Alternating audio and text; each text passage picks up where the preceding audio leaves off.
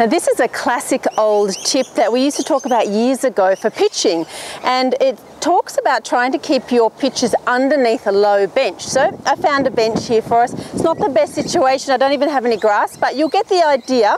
So I've got my pitching wedge, and if I play my shot correctly and I don't try and scoop the ball up, then I should be able to lift the ball up over the bench pretty easily, even though I'm going to try and hit it under the bench. So the reason we want to try and hit it low is to eliminate this sort of scooping up action that is the problem with a lot of people's pitching shots.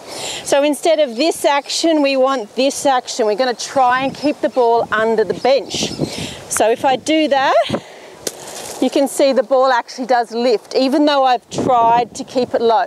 So next time you're pitching, if you tend to scoop them up a bit, if you tend to run them along the ground, imagine you're pitching and you want to keep the ball under a low bench.